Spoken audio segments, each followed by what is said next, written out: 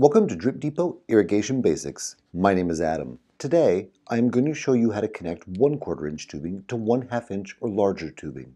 The only supplies needed are a 1/4 inch punch, 1/4 inch tubing, a 1/4 inch coupling, and 1/2 inch or larger poly tubing. Using the 1/4 inch punch, let's first punch a hole in the 1/2 inch or larger tubing where we'd like to connect the 1/4 inch tubing. I find this easiest to do when the larger tubing is colder.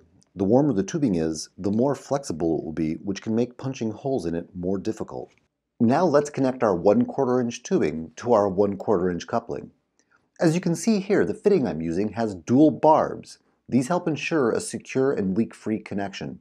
If you experience any difficulty on this step, you can heat the end of the tubing by leaving it in the sun or dipping it into hot water. The additional flexibility can make it easier to push on over the barbs.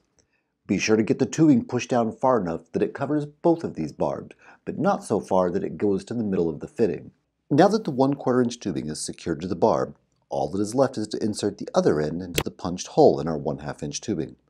This can also be easier to do when the tubing is cold, but should not be too strenuous either way. Thank you for watching. We look forward to seeing you at www.dripdepot.com.